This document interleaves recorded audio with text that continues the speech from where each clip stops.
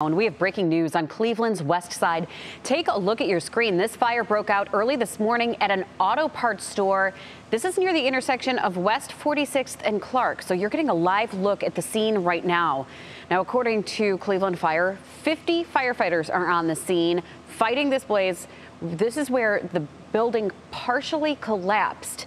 So you can see they're just throwing a lot of water on it. They're trying to get that fire under control. Luckily, no injuries have been reported, but we are going to continue to follow this story as it develops. We have a crew live on the scene.